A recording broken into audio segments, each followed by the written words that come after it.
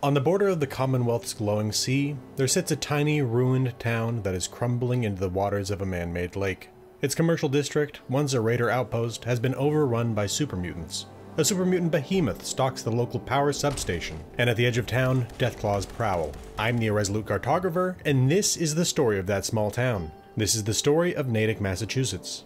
We'll start this with an examination of the sites surrounding Natick in the Fallout universe and in the real world. We'll then move into the layout of the town in the Fallout universe and how it compares to the town in the real world. We'll examine the history of Natick in the Fallout universe and a brief history of Natick in the real world. We'll then close with some notes that I have on the topic. With that said, let's get started.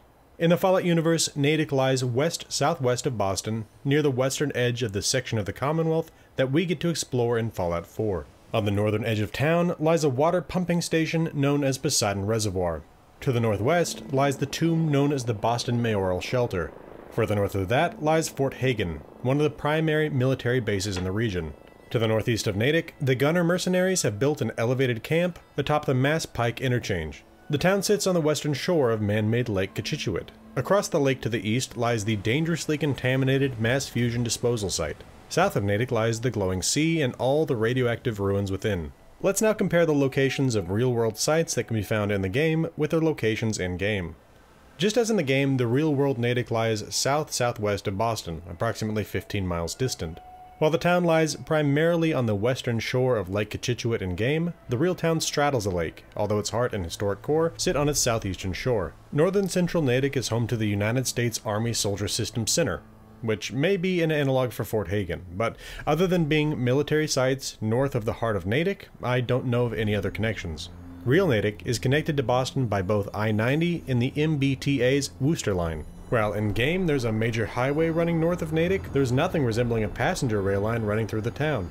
In the game, the town's quite small. It's laid out primarily along an unnamed north-to-south road that runs parallel to Lake Cochituate. Speaking of the lake, it's started eating away at its western shoreline, and some of the buildings have begun to fall into it. While the heart of the town is a commercial district, there are houses on the hill to the west and on the eastern shore of Lake Cochituate. Along with this, there's a motel at the northern end of town and a large power substation up the hill to the west. I see no real connections between the in-game and real-world layouts. Alright, comparisons aside, let's get into the composition of Natick in the Fallout universe as it's represented in Fallout 4.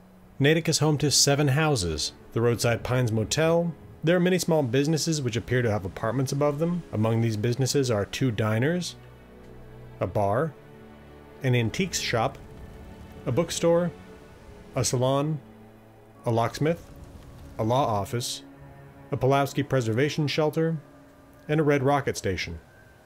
There are a couple of warehouses on the western and northern sides of town, and a large power substation on the western hill. In terms of community buildings, there's a police station, and a church with an attached graveyard. With the setting established, let's get into the story of Natick in the Fallout universe. Before the bombs, Natick was a small town, where the locals made a living working at the Poseidon Reservoir pumping station, the warehouses, or one of the many service businesses in town. Those with means recreated on Lake Cochituate. As for the lake, if it's anything like the real Lake Cochituate, it once served as a reservoir for Boston, before it was replaced in that role by those with larger capacities, leaving it in the hands of the locals. While this small community may have been thousands of miles from the battles with the communist Chinese, the symptoms of the war hung over them. South of town, a military checkpoint monitored all those coming and going from the Boston area. The Pulowski Preservation Shelter took advantage of the anxiety the thought of nuclear war elicited. And for the Wu family, the war had devastating consequences. Initiated with the Chinese invasion of Alaska in 2066, the war with the People's Republic of China had created an anti-Chinese sentiment in many of the American people. The 2070s were a challenging time for Americans of Chinese ancestry, and the Wus sadly experienced this firsthand. As of the fall of 2077, most of the Wu family was living in the heart of Boston, a short distance from the Boston Common in the Pearwood Apartments. Little Kim Wu was a witness to anti-Chinese riots in which mobs tore down an arch, while the police simply watched on. With violence in the area rising, the American government started rounding up Chinese Americans to take them off to camps. Though Kim's mother managed to hide most of the family on the rooftop, unfortunately, Kim's Aunt Song was caught up in this and hauled off. In the aftermath of this, the family fled Boston and made their way to Kim's Uncle Marshall's house in Natick. Here they tried to maintain a low profile, but were still met with prejudice from the locals. When Kim made friends with a local boy named Jason, He brought a copy of Red Minutes to the Wu house and told Kim that they should learn something from it. Kim's father saw Kim playing with it and sent Jason home with the game immediately and banned him from the house. When Kim's Uncle Marshall had friends over to watch the World Series, the Wus kept quiet and out of sight. This sad state of affairs continued until the fourth weekend of October 2077. That Saturday, October 23rd, Kim was awakened by sirens, followed by a huge boom. To their southwest, a massive nuclear bomb exploded, just one of the many bombs that detonated across the world that day. The force of that explosion blew the neighboring forest down and even launched a tree onto the roof of the Natick church. Cars and clocks stopped as the electromagnetic pulse fried their circuits. At the Poseidon Reservoir pumping station, where it was Take Your Child to Work Day, the EMP shut down all the pumps. Shaking caused by the bomb covered a road on the hill west of town with a landslide. Some people in town were killed almost immediately, possibly brought down by flying broken glass and debris. At the house on the hill, the occupants took the easy way out, rather than face a life after the bombs. At Marshall's house, the persecution of the Wu family meant they were fortuitously in the basement when the wave of radiation and force radiated out from the crater. Kim's father and Uncle Marshall departed wearing all the protective gear they could muster, and attempted to purchase whatever water and food they could. That night, as the Wus slept in the basement, a group of survivors took refuge in the house. As they couldn't tell how much of a threat these intruders were, the Wus decided to flee the house as soon as they were sure the intruders were asleep. That's the last we know of the Wu family and Natick in the days immediately following the Great War. Much of the story of Natick in the 2 centuries after the bombs has been lost, but by the 2280s, the town was under the control of a raider gang. They had fortified the town square with walls of scrap, but it wasn't enough to prevent a party of super mutants from taking it from them. Though the raiders were pushed out of the town square, they maintained control over the nearby Roadside Pines Motel. Across the lake, another group of wastelanders established an outpost that was recently overrun by mirelurks. In 2287, the sole survivor of Vault 111 visited the community at least once, when they were hunting for a holotape related to the crime boss Eddie Winter, that was in the hands of the Natick Police Department at the time of the bombs. While much of the police station had fallen apart as the land beneath it crumbled into Lake Cochituate, the holotape was luckily still safe and dry in the station. They potentially also could have visited the Poseidon Reservoir pumping station for a Poseidon radar transmitter that the USS Constitution needed to take flight, assuming that they couldn't jerry-rig a replacement. Aside from that, the town would also serve as an occasional target for scavenging and extermination missions from the various factions controlling the Commonwealth at that time. The Brotherhood of Steel were also known to patrol Natick following their arrival in the Commonwealth. That's about all I could find on Natick in the game, so let's look at the history of Natick in the real world. I've covered the geological and Paleo-Indian history of Massachusetts before in other videos, so we'll start this at the time of the arrival of the English. When the Pilgrims landed in 1620, the area at which Natick stands today was under the control of the Nipmuc. I've covered the Nipmuc tribe before, so I'll move on to 1632, when John Eliot arrived in Massachusetts with missionaries to bring Christianity to the natives. In 1651, he negotiated with the native leaders Waban and Quaulancet to establish Natick as a town for, quote, praying Indians, unquote. With the town established, some of the Nipmuc moved in to learn English and convert to Christianity. Here they established Lookout Farm, which still exists today. John Eliot was devoted to his mission, and in 1663 he published the Algonquin Bible. Having learned the Algonquin language of the tribes he wanted to reach, he had translated the Bible into their language, and in the process, created the first Bible published in English America. Relations between the natives and the colonists devolved over the years, and in 1675, Metacom, also known as King Philip, launched a war against the English.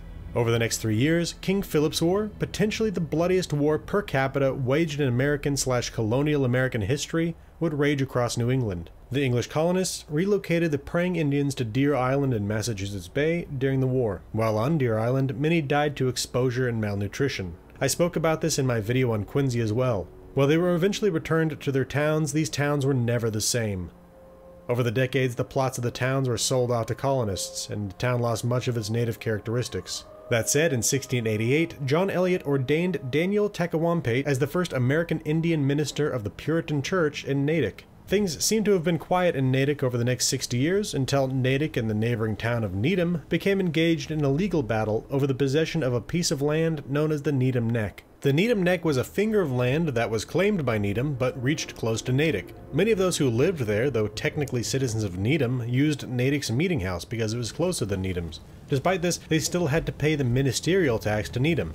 As an aside, this is the first time that I learned that the colony had a form of tithing collected by civil authorities as a tax. Starting in 1744, the Needham Neck changed hands back and forth until it became part of Natick permanently in 1797. Going back a couple of decades, the Boston Massacre occurred on March 5, 1770.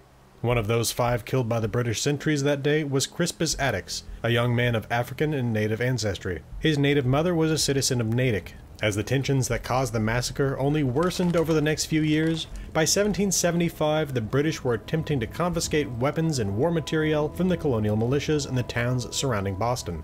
While their raid on Salem on the 26th of February was a failure thanks to the raising of the town's drawbridge, on the night of the 18th of April they set out once more. Their targets this time were Lexington and Concord. By the following morning, the British troops skirmished with the militia in Lexington and had been routed by them at Concord. While Natick was too far from those battles to send any aid that day, they were aware of the fighting thanks to Abigail Smith, who rode to Natick with the news. Abigail Smith was the niece of the wife of the local Minutemen captain, Thomas Sawin IV. Though, as I said, Natick Minutemen were too far away to assist on the day of the battles of Lexington and Concord, 40 of them were present for the Battle of Bunker Hill on the 17th of June, 1775. Like most of Massachusetts, Natick was ready for the Revolution, and dedicated to an independent future. They voted to send their tax revenue to the Provisional Congress, rather than to the King, and they passed a resolution of independence 2 weeks before the Declaration of Independence was signed in Philadelphia. Though victory in the War for Independence may have been seen as a long shot at times, that didn't stop the people of Massachusetts from making plans for their future. On the 25th of October, 1780, the Constitution of Massachusetts was ratified. In 1781, Quock Walker had charges filed against Nathaniel Jennison for assault and battery. Jennison claimed that as Walker was his runaway slave and thus his property, it wasn't assault. Walker countered by pointing to the Massachusetts Constitution and its Declaration of Human Rights, which stated, quote, "All men are born free and equal, and have certain natural, essential, and unalienable rights," unquote. William Cushing, Chief Justice of the Supreme Judicial Court of Massachusetts, agreed with Walker, and slavery was effectively ended as a legal institution in Massachusetts. Unfortunately, the full abolition of slavery wasn't cemented in law yet, and this became a problem for Jacob Jonah of Natick in 1787. When he was convicted of theft and subsequently found to be homeless, broke, and in debt, he was forced into slavery to make restitution to the party he had wronged. The next year, the state made the slave trade illegal, but again, slavery wasn't codified as illegal until the adoption of the 13th Amendment in 1865. Once again, we'll jump ahead in the timeline, about 46 years in this case, to 1833. By this time, Natick was becoming a center for shoe manufacturing, and it was in 1833 that Henry Wilson arrived in Natick. Having walked over 100 miles from his home in New Hampshire in search of work, Wilson became a cobbler, or shoemaker, and a prolific one at that. Starting in the 1840s, he had a political career that took him from the Massachusetts State House to the United States Senate, and eventually even the vice presidency, from 1873 until his death in 1875. He was a staunch abolitionist who was at times known as the Natick Cobbler. I originally had way too much on Henry Wilson. He's a fascinating character, and I suggest you investigate him more deeply than I spoke about him here. With that said, the railroad arrived in Natick in 1834, the year after Henry Wilson did.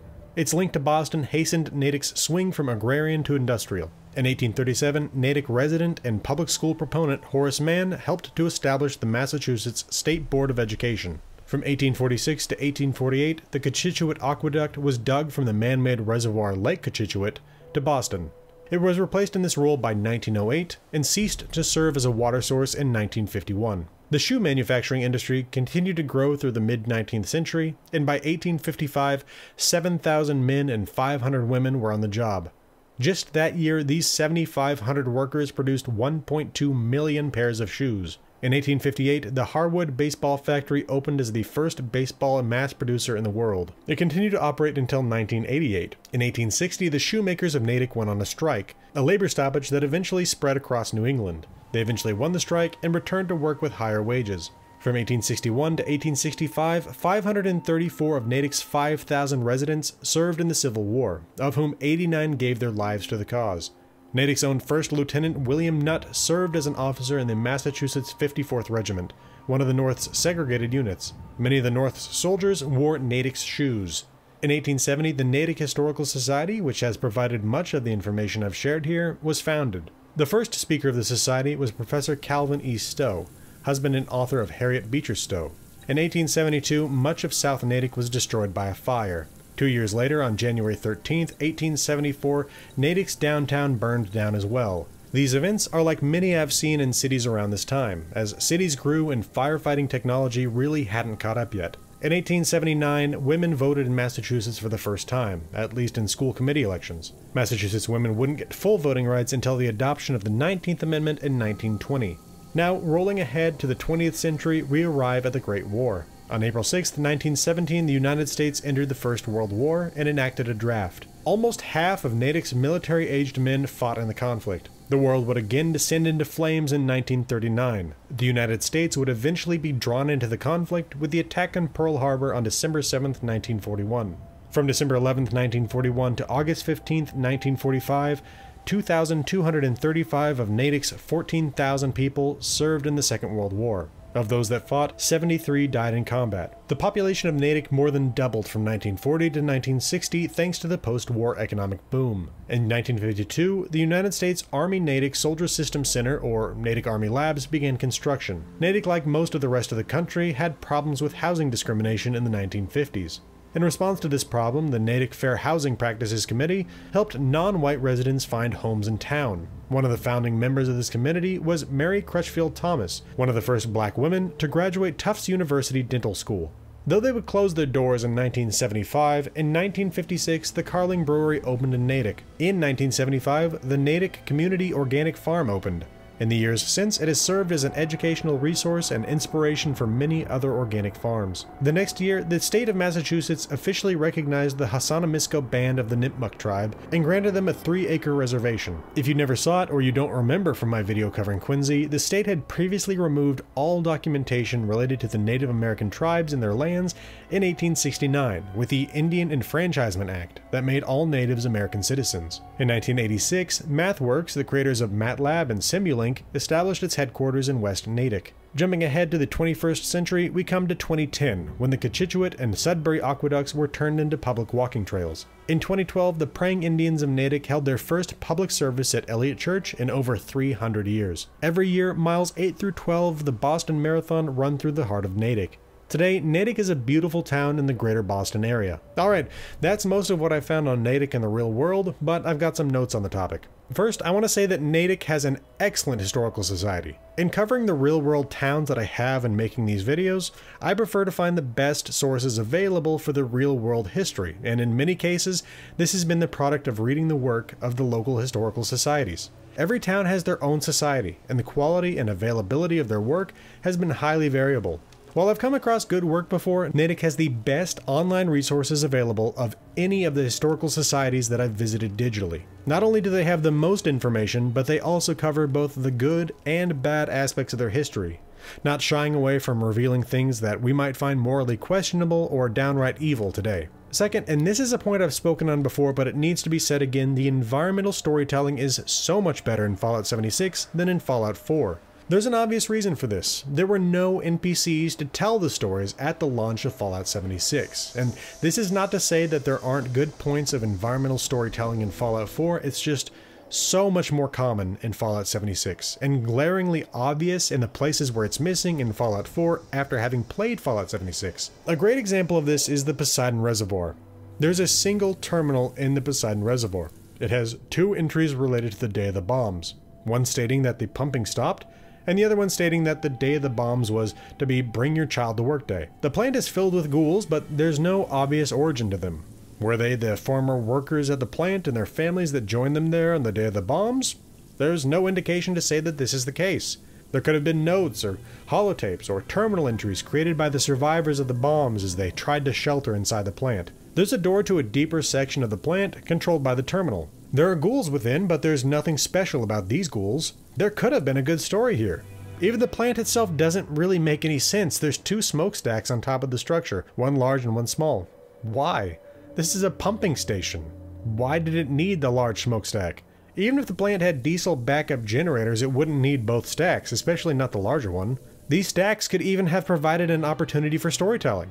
They could have made it so that the pumping station was just a front. Poseidon Energy was heavily wrapped up with the Enclave. There could have been a secret facility here, with the large stack acting as ventilation, or even as a real stack for a secret factory deep beneath the site. It feels like this was even hinted at, with the site potentially containing a Poseidon radar transmitter, which seems like an odd bit of tech for a pumping station. Anyway, I'm just disappointed that opportunities like this were missed. Third, I want to know what this boat is doing on Lake Cochituate. Both in-game and in real life, the lake is a small reservoir with no need for boats like this. I had the same question about the boats on the bed of Lake Summersville in Fallout 76. Along with this, there's a woman's skeleton that can be found on one of the overflow inlets on the Poseidon Reservoir. How she got there and why she has a plastic pumpkin is unknown. There's a small 3-grave graveyard in the parking lot of the Western Warehouse. This isn't all that crazy. My company has a small 19th century plot on our grounds. I just thought I'd point it out. Lastly on this point, there's a parking lot on the hill that appears to be a government site, but what purpose it served is also unknown. Fourth, there's an error in Kim Woo's terminal entries, or at least in the placement of the terminal. It's clear that Kim and the rest of the Woo family were supposed to be hiding in the basement to avoid being taken to a detention camp. Despite this, the terminal is found upstairs in the house. I say that it's clear that Kim was supposed to be in the basement because of entries like, "The World Series started and Boston is playing, but I can't even go upstairs to watch," and "There are people up in the house yesterday who came in while we were sleeping." Kim refers to the television being upstairs, but in the house the television is found on the first floor. Either there are multiple errors in the entries, or the terminal was supposed to be found in a basement beneath Marshall's house. Fifth, I'm fairly certain that Kim Woo's uncle Marshall was not of Chinese heritage. While I have seen him listed as Marshall Woo in places like the Fallout Wiki, I think that the reason the Woo family fled to his house in Natick was that he was able to provide a non-Chinese front behind which they could hide. Marshall had people over to watch the World Series, and Kim wasn't allowed to go upstairs because of, quote, "bad people in the neighborhood today," unquote. I think Marshall wasn't forced to hide from these bad people because he had no reason to fear persecution. I believe that his wife's song was his connection to the Woo family, and that while he wasn't Chinese, he also didn't harbor the anti-Chinese sentiment that many of his neighbors might have had. Alright, I think that'll do it for the story of Natick. If you want to receive notifications when I launch lore videos, you can follow me on Twitter at GamingWithMaps. I've opened my channel's Discord to the public. If you're interested in discussing lore, announcements on upcoming content, or voting on the next lore video, come on by. There's a link in the channel's banner. I stream on YouTube once a week. Starting this week, I'll be streaming Friday evenings. If you're interested, come and check it out. If you appreciate what I do here and you want to support the channel financially, you can become a patron with Patreon.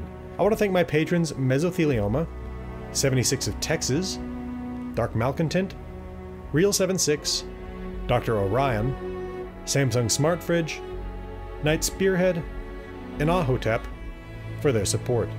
This has been the Irresolute Cartographer. Thanks for watching. I'll see you again next time.